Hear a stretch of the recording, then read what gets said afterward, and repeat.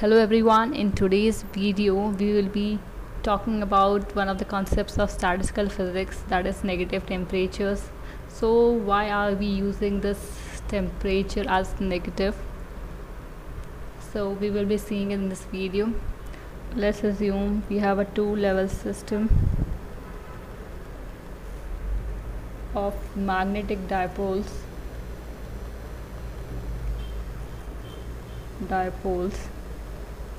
having energy E1 and E2, and this energy gap between two levels is delta E. If we put these magnetic dipoles in the presence of external magnetic field,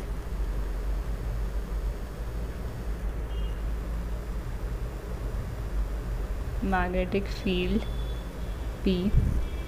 So we have two types of dipoles, magnetic dipoles, that is one which is parallel to B, the other is anti-parallel to B.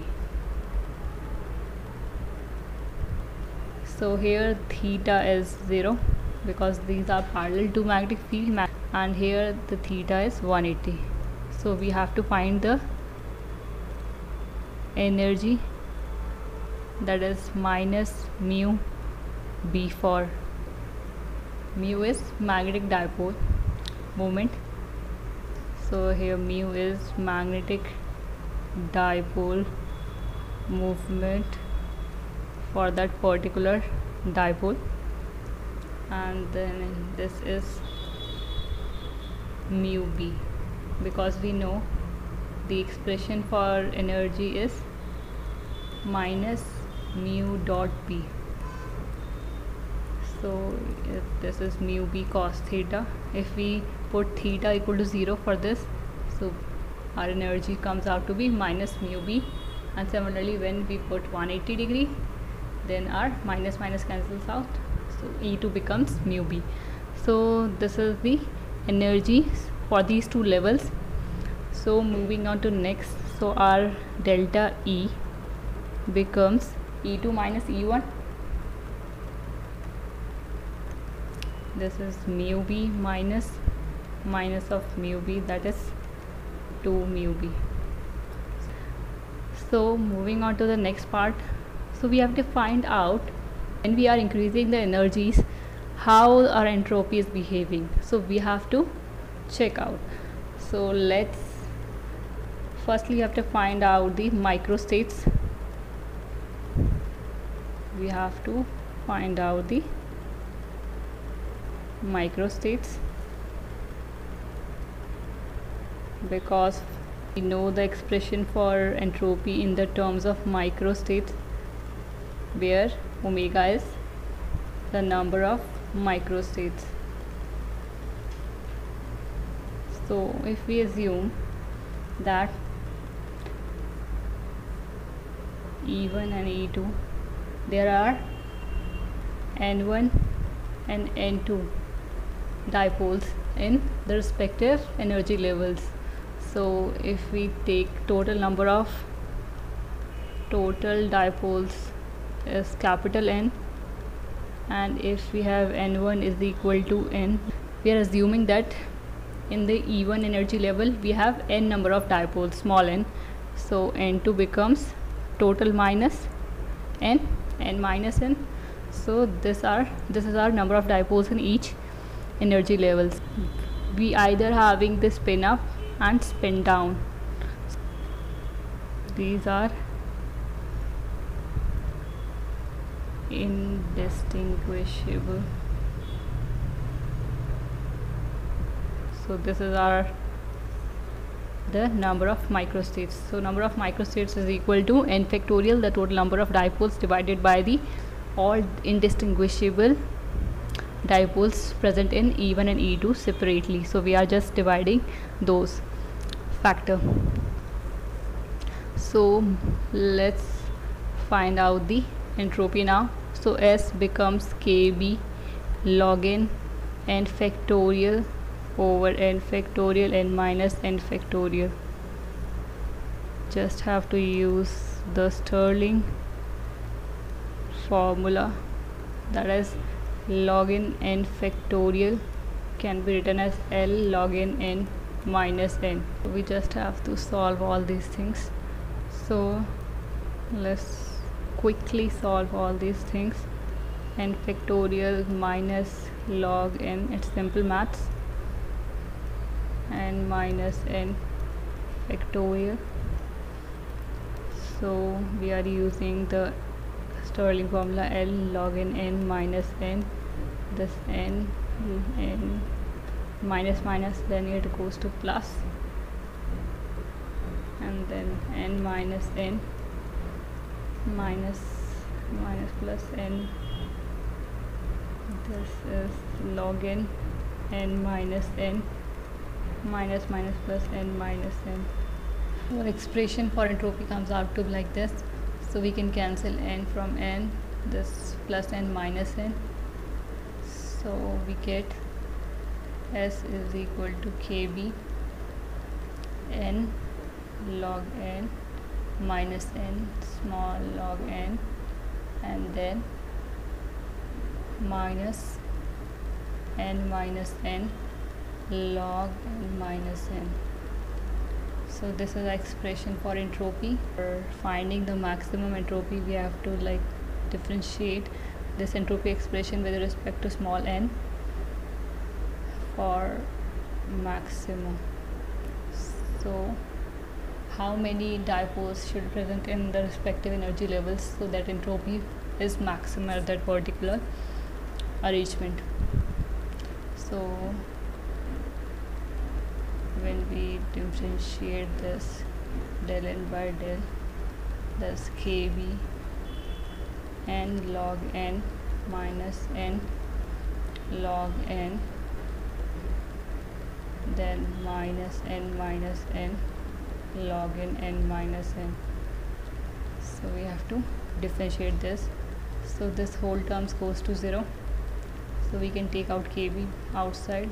This whole first term goes to 0, and then when we differentiate these two functions, first we have to differentiate n.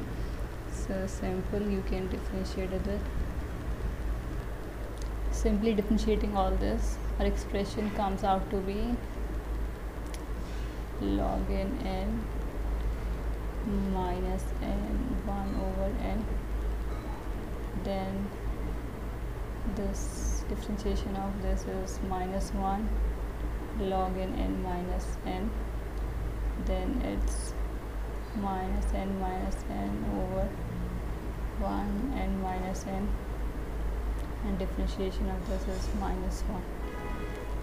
So simplify expression as minus log n minus 1 minus plus log n minus n, and this is minus plus 1. So this plus minus n cancels out. So our expression comes out to be kb log n minus n over n. So this is our differential. We have to put this equivalent to 0. So this log term comes out to be 0 when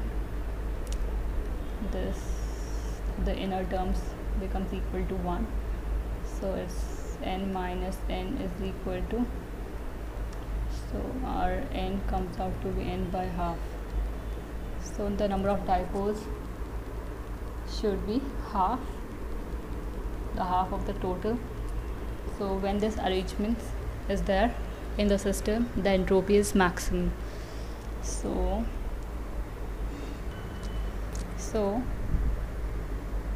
this is the curve. So let's see in this graph of figure A, where we are plotting entropy versus energy. When energy, when the n1 becomes n half and n2 becomes n half, what is the energy in that particular scenario on that particular arrangement? Net energy. We have to find out the net energy. So we, in order to find out, so we just have to n1 number of dipoles into energy of first level and number of dipoles in second level and multiplied with energy. So n1 is n by 2, this mu b minus mu b, and this is n by 2 plus mu b. So this whole cancels out because there's two levels, so there's up spin and down spins, so they both, one is of minus, and this net energy becomes 0. So this is the point where E becomes 0 and S becomes max, S max. So this is arrangement when n1 is n half and n2 is n half. So the half spin ups and spin down particles are present in the both energy levels. So when all the particles, that net energy is total number of dipoles, and that is equal to n, all are in even energy level, then our net energy becomes n mu b. Similarly, this is the first case. In the second case, when all the energy, all the dipoles are in E2 energy level, so our energy becomes n into mu times b. That's the energy of the second level. So this is the E max, this E min. So in both the cases the entropy is 0. We can find out when we put these values, like, so when all the particles assembled in one particular energy level, the disorderedness comes to 0, so randomness goes to 0. So enter this value, whole value of log, like there comes only one microstate, so our entropy becomes 0. So our curves comes like this, and we know TdS is equal to D. So 1 by T is like inverse when we find del S by del E, how the entropy is changing with energy. So we can find this relation with temperature as del S by del E. The slope is decreasing, so our temperature is also negative in this scenario when our entropy is decreasing with increasing energy. And in left side, del S by del E has a moving slope, as a raising slope,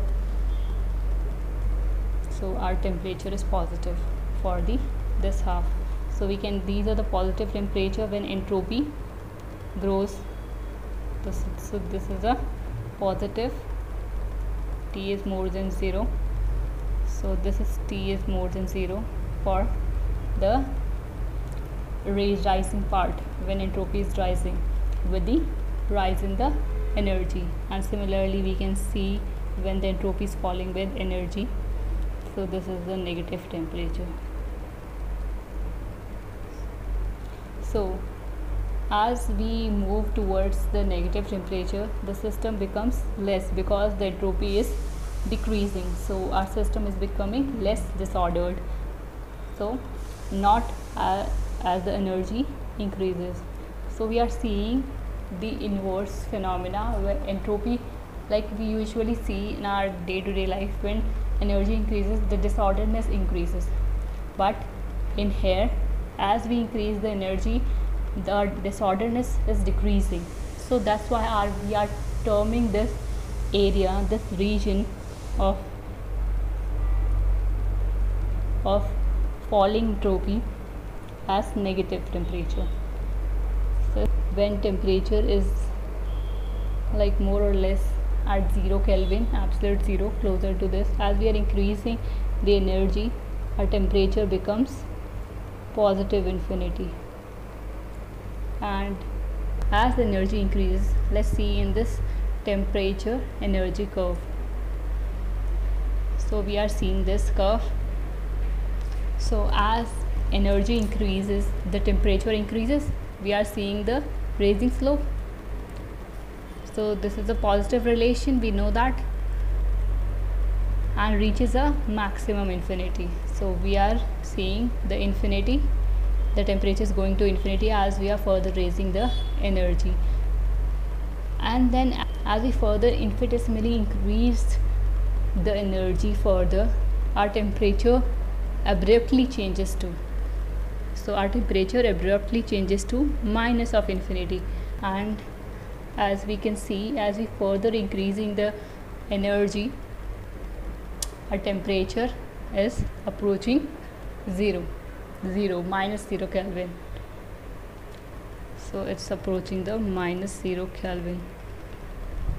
So this means when our system is in the negative temperature zone, the system is more hotter than infinite positive temperature. So our system is more hot in negative temperatures as compared to the positive temperatures, because the energy is high in the negative temperature. So we are having the hotter system. So that's the concept of negative temperature. If you have any doubts related to this topic, you can ask me in the comment box.